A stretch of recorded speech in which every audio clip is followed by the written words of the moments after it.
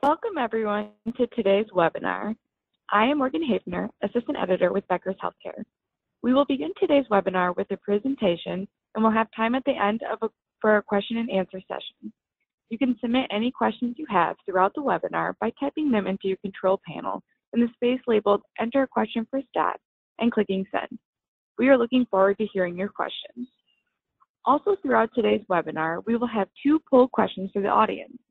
The poll questions will pop up directly on your screen, and then you can select your answer from the options and click Submit. Additionally, in about a week following the webinar, we will be sending you a copy of the presentation to the email you used to register. At this time, it is now my pleasure to start today's webinar by introducing our presenter. Dr. Don Casey is currently Chief of Clinical Affairs for MedDecision, which provides innovative utilization and care management solutions for more than 30 million Americans.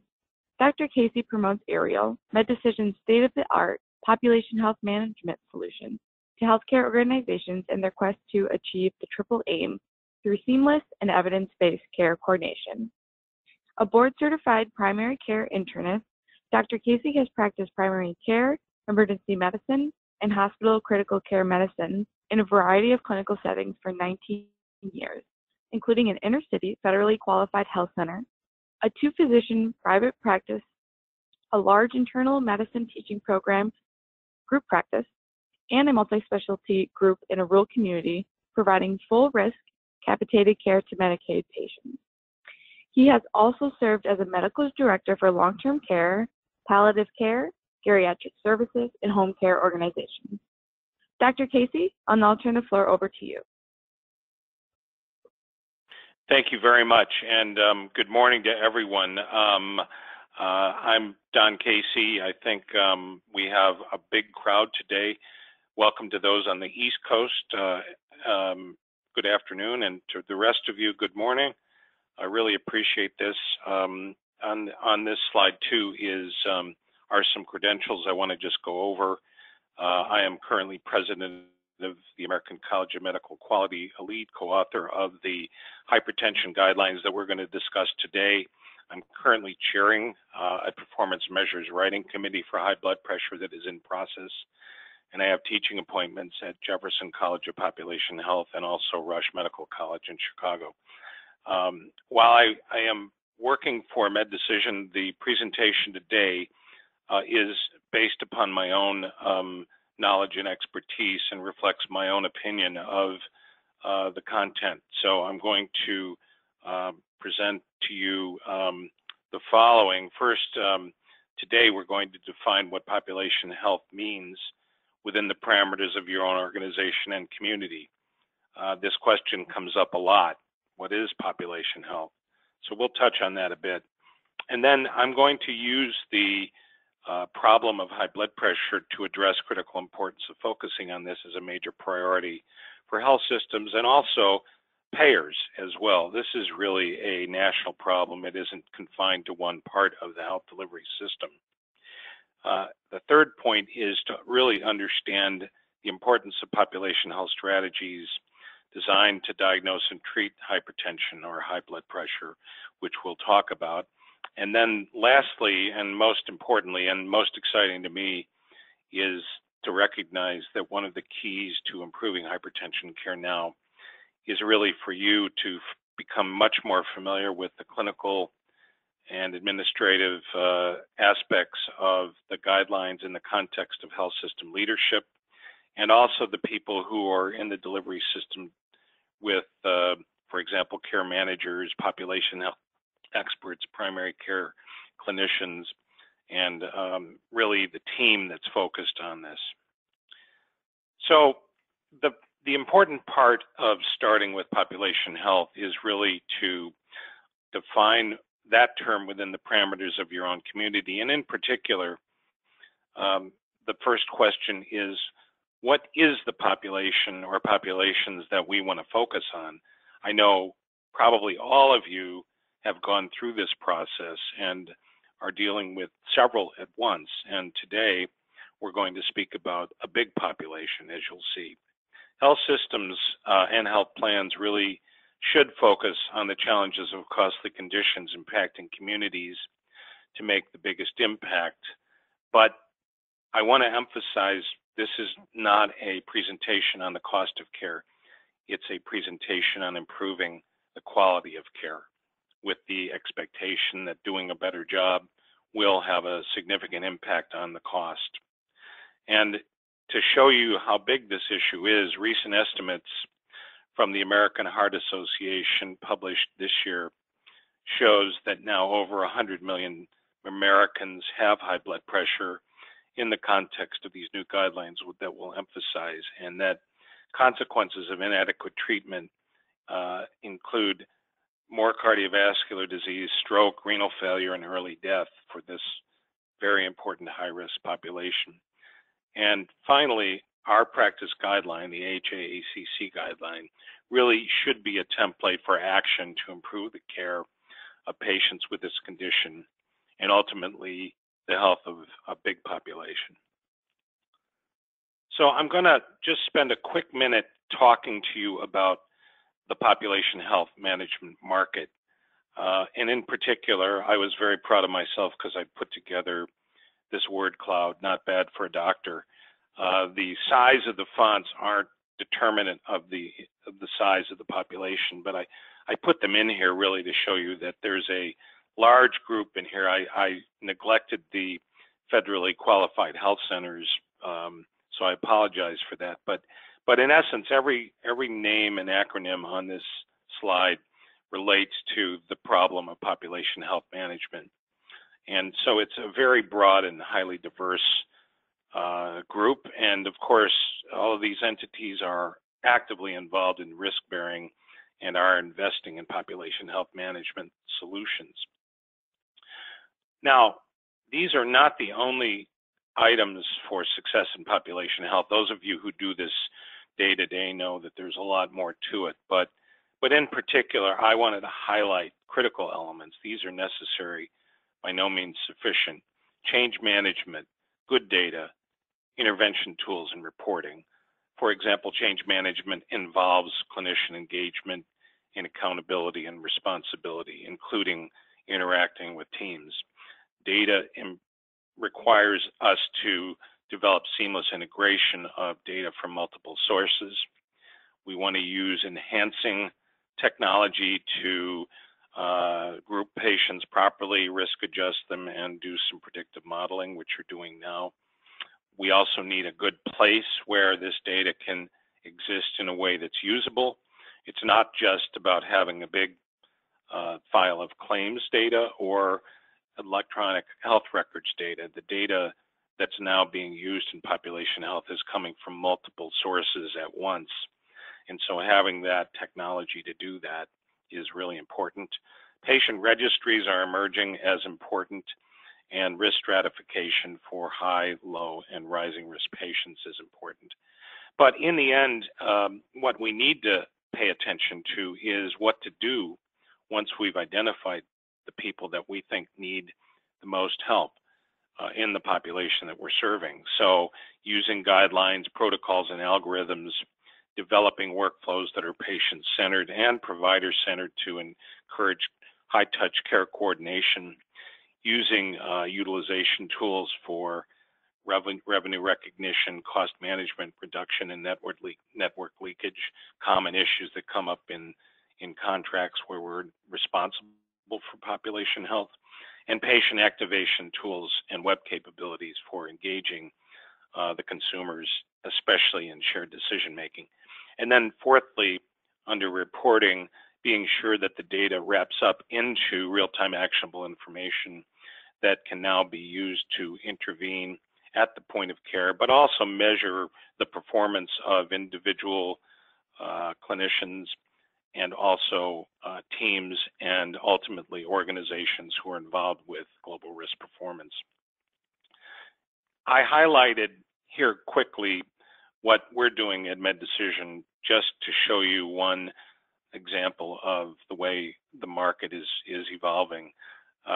And we're involved with integration and aggregation of data. As I pointed out, we really do want to be sure that the content management is synchronized relative to the provider health market. workflow, analytics and reporting, and engagement are really key. And we see this very much in the provider population health management IT market, especially related to engagement of care teams across service lines inside and outside of provider organizations.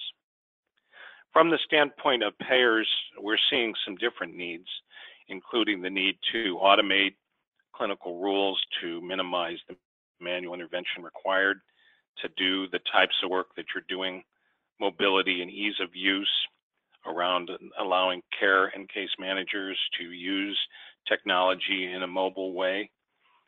Configurable is really important because of the fact that this is an ever-changing world, especially on the health plan side with respect to regulations, new programs, and the need to build assessments and reports, and more to do with limited or no IT involvement.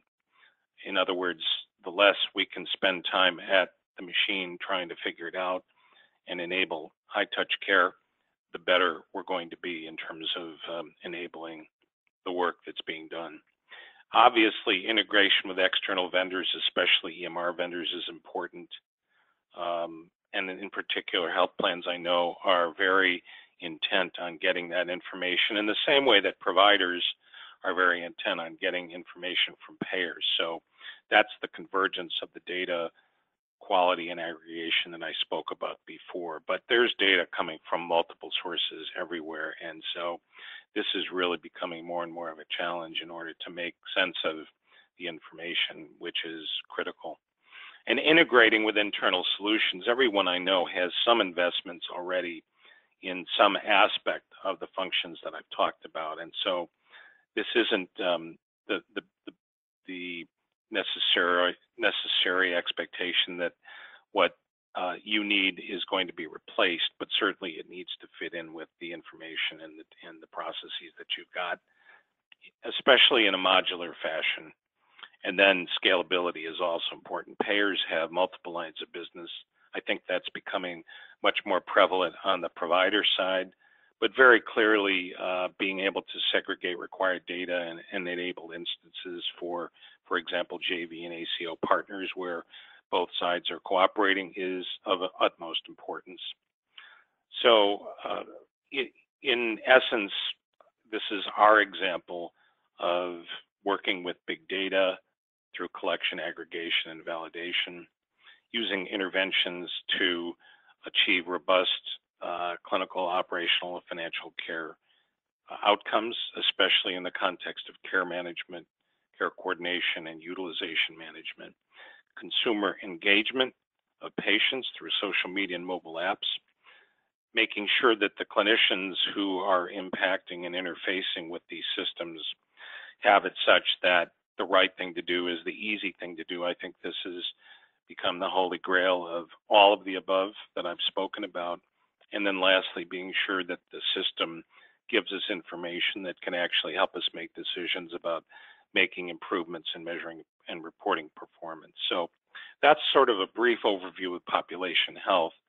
I want to take time now to really use high blood pressure as a great example of how this all translates into real-world opportunities for you today. And I'll start with emphasizing the risk, and this word is going to highlight throughout the rest of my presentation, but in essence, blood pressure control is directly correlated with cardiovascular disease risk. And this is actually an old slide, so it's not new, but you can see at each level of age categories, age deciles, all the way up to 80 to 89, the correlation between systolic blood pressure on the left and diastolic blood pressure on the right correlates with rising risk of mortality, ischemic heart disease mortality on the y-axis. And this is well known and not something that's changed much over the time. So it highlights why we care a lot about blood pressure control in this context.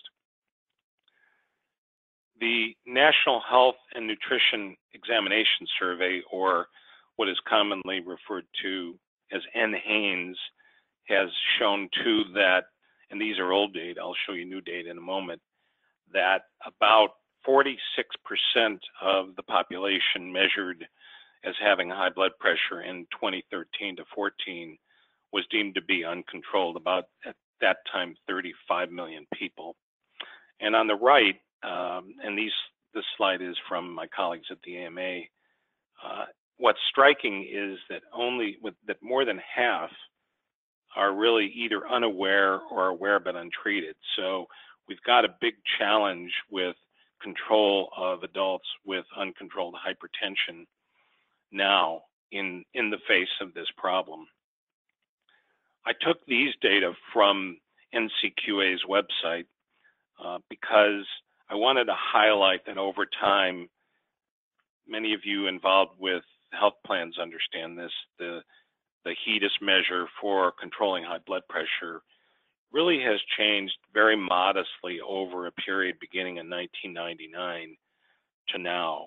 And the trends are on the right side according to these different types of health plans. You can get these data directly off the website of NCQA.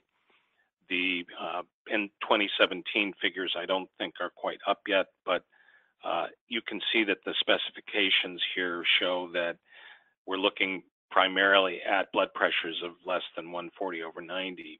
I should point out that the old measure also included for diabetics a threshold of 150/90, but it looks like, according to NCQA, that we're likely going to lower that to 140/90. I know the final specifications for this measure are not out, but you get the point. We're still way below where we need to be in terms of achieving maximum success for our populations.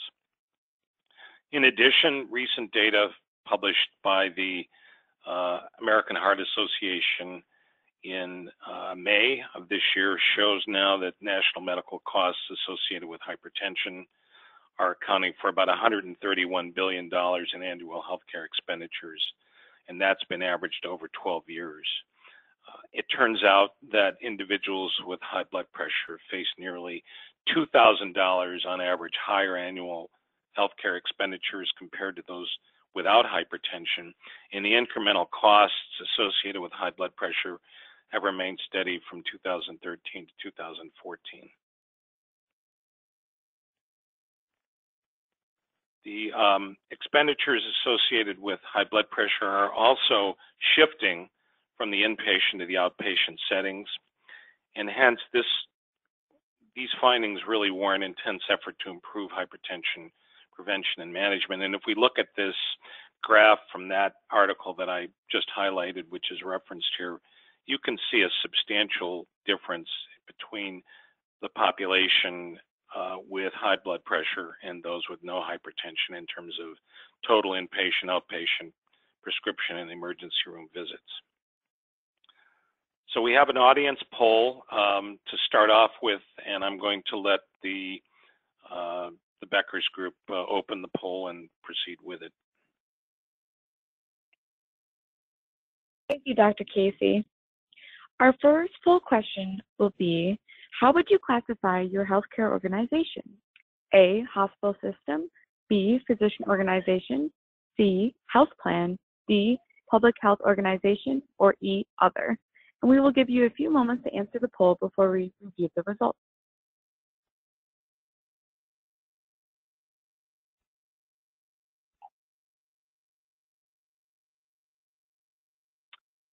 Thank you all for answering the poll. 47% of you answered that you are part of a health system, 8% are part of a physician organization, 7% are part of a health plan, 9% are part of a public health organization, and 34% of you are other. Thank you so much, and I'll pass it back to Dr. Casey. Well, and thank you, because it's good to know that. I'm not surprised, given that I know Becker's has a broad reach with the provider side, and I didn't expect health plans to be front and center, but very clearly the challenge that I want to focus on today is really to you, health systems, to really try to get at this problem differently than you've been. So let's move to talking about the 2017 ACC/AHA guideline for prevention, detection, evaluation, and management of high blood pressure in adults. And this was a very unique experience. I've been involved with writing guidelines now for about, I'll just say it, 30 years. And I think what's really great is that we began in 2014. It's hard to believe we're almost to 4 years now, but a 21-member multidisciplinary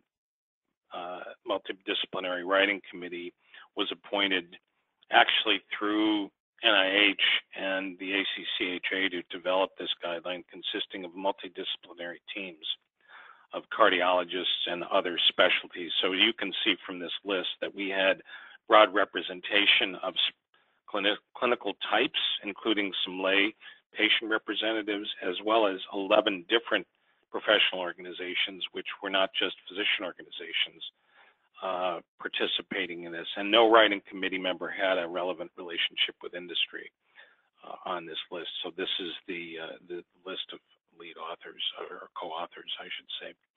Those of you that are familiar with ACC/AHA understand that we use a well-defined taxonomy for classification of a recommendation, which is a strength of a recommendation, and also the level and quality of evidence. I put this up here because for two reasons. One is that if you're not familiar with it, basically the 1A, the 1 class, and the A, quality of evidence, highlights the fact that from a hierarchical standpoint, these are the most important recommendations in terms of what is said in the medical literature and in well-defined systematic reviews to be of highest benefit, exceeding risk. And as we go down the list on the left, you can see that we move from strong, moderate, weak to actual no benefit and harm.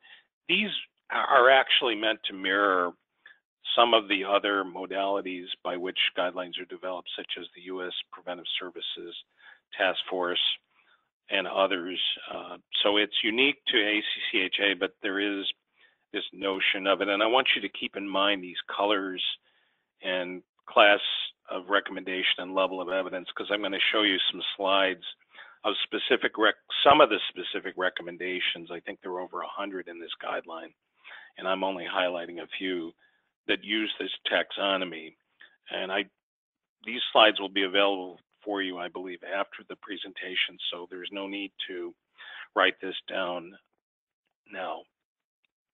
I also wanted to point out that this guideline is a continued work in progress related to the effort that AHA, the Heart Association, and the College of Cardiology have been putting forth to modernize our efforts. I know that I still hear this adage in some presentations that it takes 17 years for evidence to reach practice, 17 being also the life cycle of a cicada. But I would also posit now with the modernization efforts that statement is actually 17 years out of date, because we really tried to develop much more real-time guideline development and authoring, and as well as delivery and consumption. And we're really focused on not just publishing guidelines, but getting them into practice and looking at the impact that these have. So a lot more about this to come, but I simply wanted to highlight that we really believe that our efforts are really cutting edge and at the forefront of trying to improve care in real time. Today, I'm going to pick out what I think are the most important highlights. There are many other aspects of this guideline, and I think for those of you who are in these population health efforts, you can really use this guideline, which runs about almost 500 pages when you look at it from top to bottom, is a well-crafted resource for both getting easy determination of what the right thing to do is for specific aspects of this, but also for those who are very analytical, trying to dig into evidence and tables that are in the back of this guideline to give you more information about how these recommendations were crafted and came to consensus. So today I'm going to talk, because I think these are the most relevant to health systems, about a new blood pressure classification system. I'm going to focus on the physicality of blood pressure measurement. This is, to me, of all the things in this guideline, probably the utmost of importance from my standpoint as a clinician. I'm going to talk about new approaches to treatment decisions for the management of hypertension. In particular, I'm going to show you the lower targets of blood pressure during treatment of hypertension for certain patients and clarify that we're not talking about lowering everyone's blood pressure as low as we can get it. And then lastly, the strategies that we have found to be most important to actually improve blood pressure control during treatment of hypertension. So the way I think of this is, it's the why. We've talked about that because blood pressure is a silent killer still. We're going to talk about the what, and we're going to also talk about the how, and that's where I want to end this presentation, giving you some practical tools that you can actually start this afternoon after this call. So first of all, what's changed with our approach to population health in the context of classification of blood pressure? Well, here's the recommendation and level of evidence here. A strong recommendation, level of evidence B, non-randomized, which is moderate quality, but still very high, showing that blood pressure should be categorized as normal, elevated, or stages 1 or 2 hypertension in order to prevent and treat high blood pressure. And I put this up here because, quite frankly, this is not going to show up in claims data the way that ICD-10 is configured. So those of you who go looking for this terminology will not find the new taxonomy that I'm going to show you. And I think that, from my own opinion, it's time to move past claims. Not that they aren't helpful, but they are by no means sufficient in terms of helping you with this classification. And in particular, what's changed is, if we look back to the JNC7, which was published a few years ago, you can see the new taxonomy on the right that is replaced. And really, mainly what's different is we've moved the old stage 1 and stage 2, that is anything above 140, to stage 2 hypertension on the right. And we've now created a new stage, which was previously called hypertension, pre-hypertension, I should say, to including the 130 over 139. We decided that we wanted to eliminate pre-hypertension because that sounds like it isn't an issue, but there actually is some incremental risk of having blood pressures that are higher than 120 around cardiovascular risk. So we call it a elevated blood pressure. And then normal blood pressure, which remains the same. Our target is still mainly for most individuals to achieve control below 120 systolic and diastolic 80. Blood pressure really should be based on the average of 2 readings, and we'll talk about that, on more than 2 occasions. And adults with both categories should be designated into the higher category if they're different. So in other words, if your diastolic is stage 1 and your systolic is stage 2, for practical purposes, you should be categorized as stage 2. If we now look at the new data according to NHANES, which I mentioned before, you can see in this middle bar that we're now including a population of those in the 130 to 139 range over 80 to 89. In other words, the new stage 1, which means that according to these estimates, the prevalence of hypertension now, as defined by some recent studies done this year, I think in the July issue of JAMA Cardiology. If you get JAMA Cardiology, you can actually pull this out right after the call to see the data. But we're now at almost 46% of our population, which by rights is about 105 million people, according to this new taxonomy. Quite striking. Secondly, here, we're talking about not just the level of blood pressure, but the risk. And this is important to emphasize to you. This isn't anymore the situation where I've got a number, which is my blood pressure, and the doctor gave me a pill, the clinician gave me a pill. This is about knowing what my risk and risk factors are before I make a decision about what to do, be I a clinician or a patient. And these are not new. You can actually get this risk calculation off the website. I'll show you the link in a minute, but the two categories of risk factors here for basically cardiovascular disease are modifiable, such as the ones on the left. Again, I'm not going to read them. You've seen them. And then relatively fixed risk factors like chronic kidney disease. Age is really important. Other things here that are somewhat indeterminate in terms of what can be done about them for the most part. So let's now talk about accurate measurement. And as I said, if there's one top takeaway from this, it's what I'm going to tell you now. And that is based upon a finding recently that showed that blood pressure was inaccurately measured in a study of 159 medical students. Only one got a perfect score in terms of what actually is supposed to be done correctly to measure blood pressure. And this is a real challenge because if you think about it, most of us are operating in a situation in a health system where we're using measurements that are done incorrectly to make decisions about treatment and advice. And that's really a big challenge.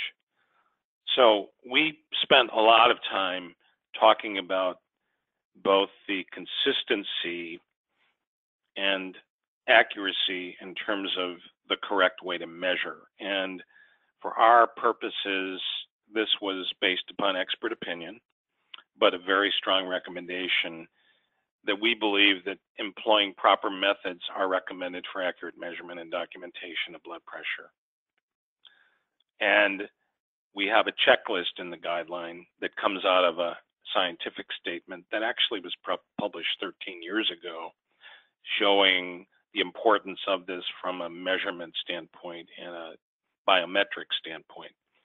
So properly preparing the patient, using the proper technique, taking the proper measurements needed for both diagnosis and treatment of elevated blood pressure and hypertension, documenting the accurate readings, which measures do we use, averaging the readings accordingly, and then providing the readings to the patient. And this checklist applies to both health system / clinical / office-based measurement, as well as ambulatory and home blood pressure measurement. So it's the same set of steps that we think have to be recreated. And I borrowed this again from my colleagues at AMA and the Heart Association. We'll talk a little bit about Target BP. Again, these things are easily gettable on the website, but you can see there's a whole lot of steps that have to be achieved in order to get an accurate reading. And when I first show this to especially busy primary care doctors, they're like, I'm being a little unkind to them, but one of the responses is, I don't really have time to do all this. And I would posit that this probably is something now, in my opinion, that can be turned over to non-lead clinical folks and done in a measurement way, in a more consistent way, and doesn't have to take up time if you configure the care delivery process to achieve this. But mainly it's common sense, avoiding smoking and drinking coffee before you come in, waiting at least 30 minutes after a meal, measuring your blood pressure before you take medicine. You can read all this. I'm not going to go at it. But a lot of things are really important. This isn't the business of coming in with your shirt sleeve rolled down, having someone slap a blood pressure cuff haphazardly on your arm, just, talking to you while they're measuring it and not allowing you to relax and prepare you ahead of time. So we have got to pay a lot more attention to this, and I'll show you some strategies toward the end of this to help achieve this. But from my perspective, if we're not doing this correctly, we're starting off way on the wrong foot in terms of doing potential harm to our patients.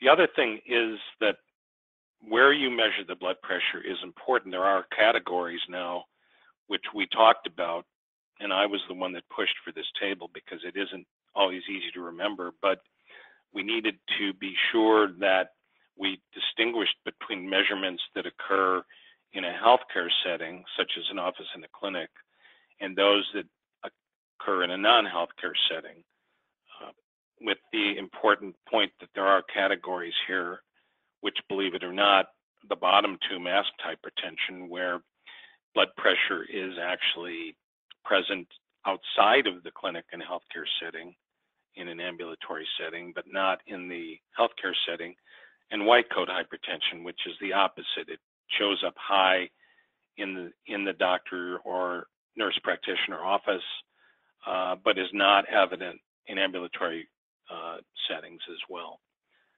with normotensive and sustained hypertension being the other two categories. So paying attention to this is important. I read an article about masked hypertension just in the past day showing that patients with this problem actually do have a higher incidence of cardiovascular disease and morbidity. So it's important to get this right in terms of where and how the blood pressure is measured. And we found strong evidence, strong quality of evidence, high quality, and strong recommendation for using out-of-office and self-monitoring of blood pressure in order to confirm the diagnosis, but also to titrate blood pressure lowering medications and other interventions in conjunction with telehealth and other clinical interventions. We'll talk about all this toward the end of the talk, but I wanted to highlight to you that, again, using these techniques is going to be really important. I'm sure you're all, if you're involved with hypertension care, doing it, but you've got to combine this with using the correct methods for obtaining the blood pressure. So let's talk about treatment.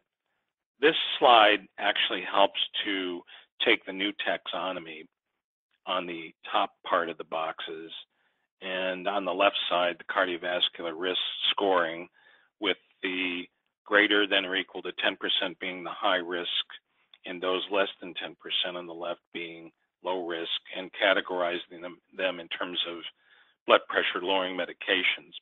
And the first thing I want to do before I get into the details of this table is actually to emphasize the first bullet below, which is anyone with these three categories of blood pressure, regardless, all require intensive lifestyle modification, and that's a 1A rec, as you'll see. And secondly, from the standpoint of the elderly, we're not just talking about reflexively using a number to make a decision, especially for people who are older who may have a risk of harm from having their blood pressure lowered too much. And sometimes people forget, they look at the guideline and say, well, this just is going to result in a whole lot of old people going on medication that might be harmful.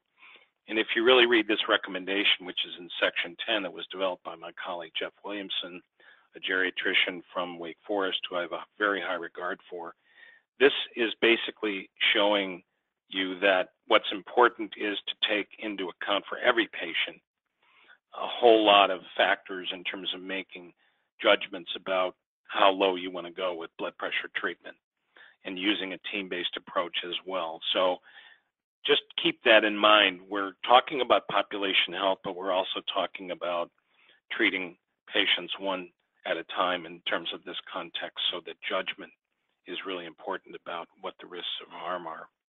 But back to the table, you can see that we believe that for both stage 2 and stage 1, blood pressure lowering medications to achieve a target of lower, i.e. below 120, is the best approach for most patients. But you can see that's for the high risk. You can see for the low risk, for stage 1, we're actually not recommending medication. We're recommending, as you will see, lifestyle modification. And these are the non-pharmacologic interventions. Again, 1A, very high quality of evidence and strong recommendation. None of this is surprising to any of you who are involved with this from a health standpoint: weight loss, heart healthy diet such as DASH to achieve desirable weight, sodium reduction, potassium supplementation, preferably by diet, not by pills, increased physical activity, and alcohol consumption. These 6 are, I'm sure, lifestyle modifications that I think you could apply to all your patients, but in specific are important for high blood pressure. An old colleague of mine who I've been writing guidelines with for many years calls this evidence from the journal of duh, right? These things have to be achieved, and I'll get into how we achieve them. But what's important for you to remember is that each of these is mapped to a specific approximate impact on systolic blood pressure. So each of these interventions by themselves without medication can significantly lower blood pressure, not just for people with high blood pressure, but for people with normal blood pressure. So as long as they're not causing harm, these are really important to keep in mind. And you can see on the next slide, physical activity and alcohol intake have a significant impact, up to 5 millimeters of mercury, for example, for isometric resistance in terms of achieving better control on the non-pharmacologic side. So I like to tell anyone who is new to the guideline that this is where you start with every patient who has the need for blood pressure control, regardless of what class they're in or what the risk category is. With respect to those that need more treatment, obviously we want to be able to guide drug treatment of hypertension. And these are our 2 main recommendations around, in the first recommendation, using blood pressure lowering medications, in particular for high risk patients, to achieve a level of control if the systolic blood pressure is 130 or higher. This differs from the previous guidelines that have been published by both the JNC as well as recent guidelines from 2017 from AAFP and ACP. And then the second recommendation is, once again, to use blood pressure lowering medications in the low risk stage 2 population. But as I pointed out, not the stage 1 for low risk. That's just lifestyle modification. And these are done both in conjunction with intensive attempts at lifestyle modification. I did want to point out that I've got the link here that you can get after this presentation to the ACC AHA risk estimator that is online that we used as the basis for estimating the 10-year risk of cardiovascular disease. So what can we do today to improve the treatment of high blood pressure? This is where we want to get into the how. We have some very great recommendations here for strategies for high blood pressure control. And in particular, this first one is not just what we need to do, but how we need to do it. There's an elegant chapter for which I was the lead author on looking at specific effective behavioral and motivational strategies to achieve a healthy lifestyle in concordance with the lifestyle modification recommendations I mentioned before.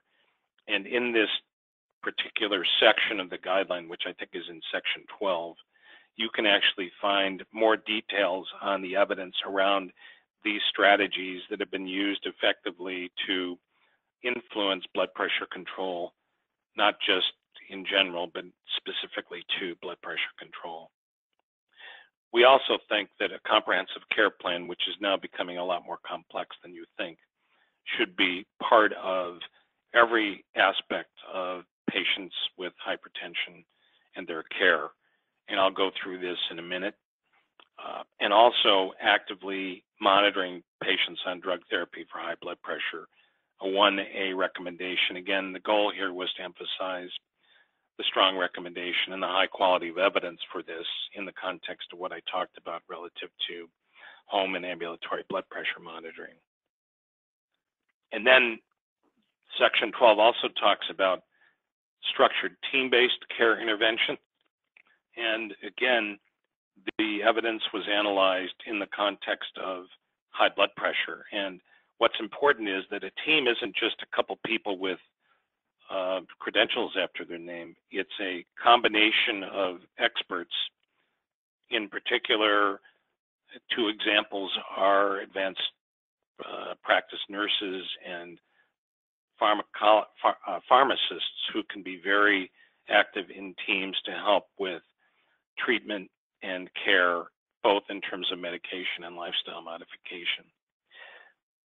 We wanted to emphasize the evolving use of telehealth. Now, telehealth means multiple things, not just using a telephone, so you'll be happy to read that section, but the telehealth interventions are not standalone. They have to be in the context of everything else I'm talking about. They're enablers, but they're not by themselves interventions around high blood pressure control. And then the use of electronic health records and patient registries also is becoming very well used and is starting to supplant claims-based attempts at evaluating patients. In particular, I wanted to highlight an elegant study from the Annals of Family Medicine. A few years ago, one of my colleagues from AMA, Dr. Mike Raycotts, was the PI on this. And again, I'm not going to go through the details of it except to highlight in Table 1 that through the query of their electronic medical record based upon about 140,000 patients, they were able to find over 1,500 patients in that system by looking just at the blood pressure readings, not the claims, to identify patients who they then brought in and by protocol were able to diagnose. And some of them actually were fairly poorly controlled. So in the midst of this EMR, there were a number of people who the system wasn't even aware of as having high blood pressure. In other words, there was no code for it. I mentioned the plan of care. I won't go through all of this, but it's here for you because, as I pointed out, this is the type of work that now needs to be done to be in concordance with what we recommend as the best care for high blood pressure. And this is including measuring the accurate blood pressure, looking for white coat hypertension or masked hypertension, lifestyle interventions. I'm going to skip through this, estimates of risk, treatment with comorbidities. There's a lot in this guideline about comorbidities that I'm not talking about, which you'll find useful. Looking at patient characteristics, including social determinants of health, and being sure we have proper follow-up, team-based care, telehealth, what to do when we have non-adherence problems, and that's a multifactorial issue that I know you're all struggling with day to day. I mentioned white coat before, and then using health information technology for remote monitoring, self-monitoring of blood pressure. Very complex set of things to remember and not something to be taken lightly here, but certainly a roadmap for success. You know, in the end, I know that those of you who do care management for a living understand that without connecting to patients and determining what it is they can actually accomplish is fraught with a challenge. And if you don't have a high-touch interaction with patients with high blood pressure, then it's going to be a lot harder, if not impossible, to engage them with improving control. And I like this. It's one model, but certainly the three-dimensional concept in a primary care setting, I think this data was from Germany, shows that if you measure willingness to participate, ability to participate, and whether the care needs are actually manageable, you have to take into account all three of these in order to achieve the goals of that plan of care that I spoke about. And these take a lot of work and time and effort with a chronic problem that is so prevalent. So I'm very sensitive to that, and I believe the guideline helps frame that. So we have one last poll here, and then I'm going to move into the last part of my presentation. So I'm going to ask the team if they can bring that up, and let's see what we get. Thank you, Dr. Casey. The second poll question today is, which strategies are currently in active use by your organization practice to diagnose and treat high blood pressure. A, EHR and patient registry usage. B, telehealth offerings. C, behavioral and motivational strategies. D, blood pressure self-monitoring. And E, formal comprehensive quality improvement program. And again, we'll give you a few moments to answer the poll before we review the results. They're able to check all that apply, right? Yes, you can select all that apply. Yes, please. This is going to be interesting.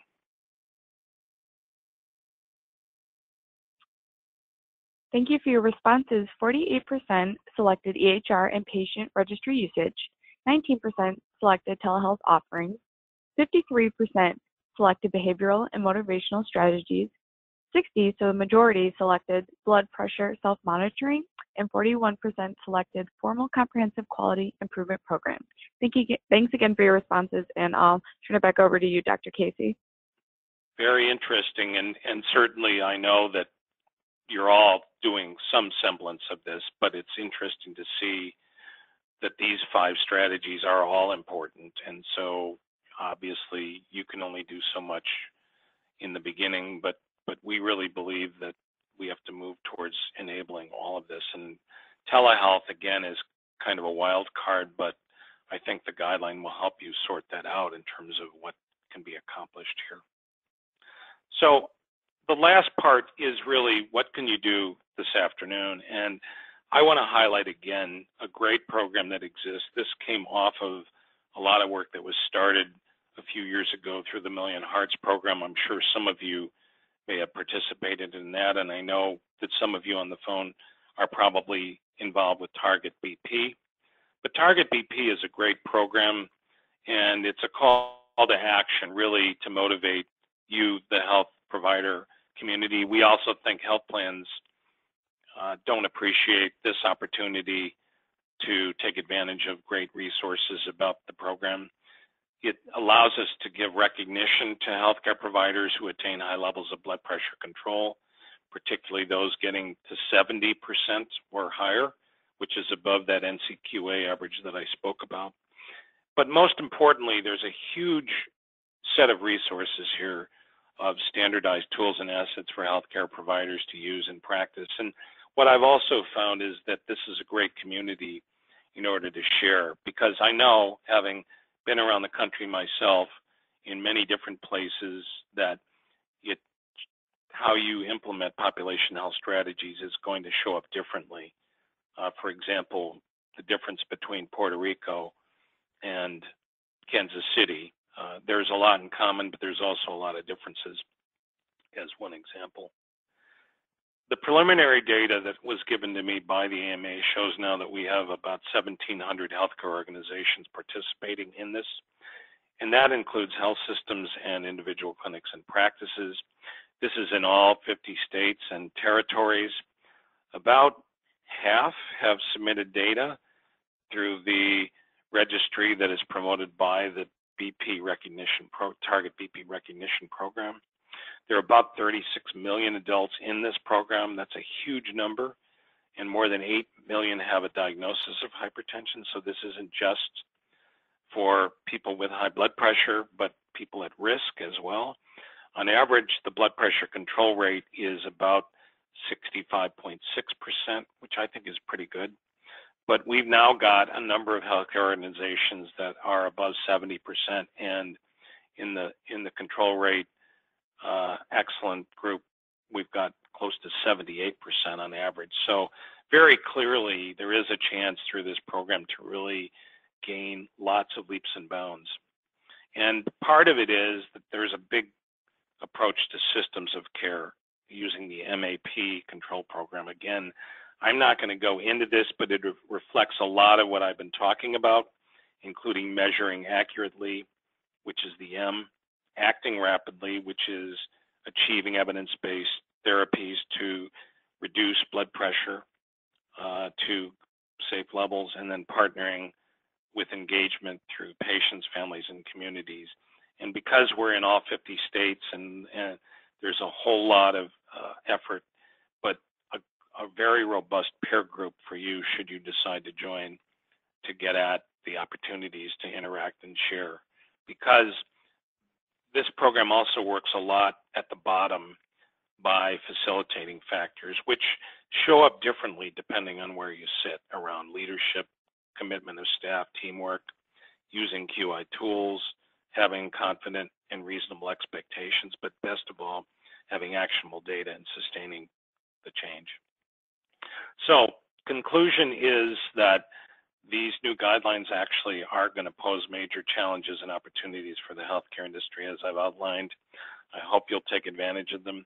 The diagnosis and treatment has become more complex and cannot be oversimplified.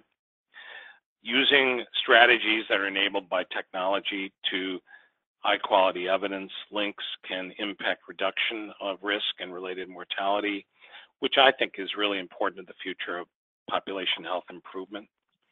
The evidence is continually changing. The ACCHA, I know, will continue to look at new evidence as it comes out, but we want to rely on the interventions with the highest impact, like Target BP. This is one example. I'm sure you have others. And from my standpoint, my pet peeve is being sure that we measure blood pressure consistently and accurately, and also promote the interventions that can effectively promote lifestyle modification as our primary opportunities. So with that, I will take some questions. Thank you for your time. I'd be happy to get your emails, so please feel free to follow up with me at my email address. There is the link to Target BP. Follow us on Twitter and LinkedIn, and I'll turn the floor open for questions. Thank you, Dr. Casey, for that fantastic presentation. We will now begin today's question and answer session. Please submit any questions you have by typing them into your control panel in the space labeled "Enter a question for staff" and clicking "Send." We will try to get through as many questions as we have time for. And there are a ton of really great questions coming in. One question, Dr. Casey, a panelist or a listener is wondering, there are other high blood pressure guidelines out there right now. How do you decide which to follow? Yeah, that's a great question. Let me pull up a slide here of my favorite table. If you think about other guidelines like ACP, AFP, and by the way, I'm a member of ACP and I have a high regard for my professional society. The difference is that first of all, we all agree on 140/90 and above. That part is incontrovertible. And we also agree that taking individual preferences into account are important. We believe that the ACCHA guideline is focused on a lower target and also including stage 1. So I don't view them as different. I view them as a difference of opinion. And to some extent, we still have to apply the same types of interventions. So I would say, depending on which camp you're in, you pick the one that you think is best suited to your population, but keep your eyes and ears open and your mind open for this. A lot of people are concerned about harms, and I get that. The estimates of harms that were outlined by Dr. Yancey in this JAMA Cardiology issue this month showed that the risk of lowering blood pressure is far less than 1% in terms of actual harm, which is not to say harm doesn't occur. It's just that we tend to overestimate it. And I think most people now on our guidelines side believe that 130/80 should be the threshold by which we begin to treat with lifestyle modification for both high and low risk, and also medication for the high risk. So I'll leave it at that. Thank you. Great. Thank you for clarifying that, Dr. Casey, and that was a really great question. It looks like we have time for one more question today, and an audience member is wondering, what role do patients play in both self-measurement and self-management of their blood pressure? Yeah, it's a great question too. I would say that if you don't have the patient engaged, you might as well forget it. We all know this. Anyone who treats high blood pressure knows that this is a challenge. From my perspective, talking about the risk of future events and talking about the impact of lifestyle modification on their blood pressure is important. And also the need for them to pay more attention to not just obtaining blood pressure measurements, but doing it correctly. I think if we just focused on those three things, we would come a long way in terms of helping patients understand what their opportunities are and why it's important for them today to really think about this. Of course, many of us operate under complex circumstances. There are distressed areas where social determinants of health play a huge role in this, but I think all of us are becoming better and more knowledgeable about how we can interact with those types of patients as well. And in the end, we're going to do it one patient at a time. It's not about flipping a switch here. So with that, I will just say thank you so much for this opportunity. It's been an honor to present. I look forward to hearing from you. And please keep in touch with me. And again, thank Becker's and MedDecision for sponsoring this. Really appreciate it. Thank you, Dr. Casey, for your really informative answer. And thank you to the audience members for contributing great questions today. That is all the time we have time for. I want to thank Dr. Casey for the excellent presentation and to our audience for participating. Enjoy the rest of your day, and we look forward to having you for future webinars.